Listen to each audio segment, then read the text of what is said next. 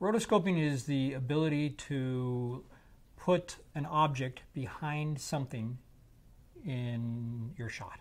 So if you have a tree, a person, a car, and you want to add a person walking behind the car, you need to trace the shape of the car for every frame of the shot so that you can put the car back on top of the person walking on behind it.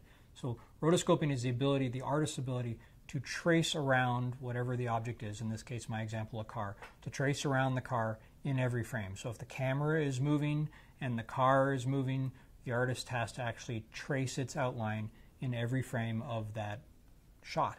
And then you can put something behind it. So that's what a rotoscope is. That's what a green screen does. That's why we use green screen. Green screen is automated rotoscoping in the sense that the computer can create the matte, the rotoscope for the person in front of the green screen without an artist having to trace it.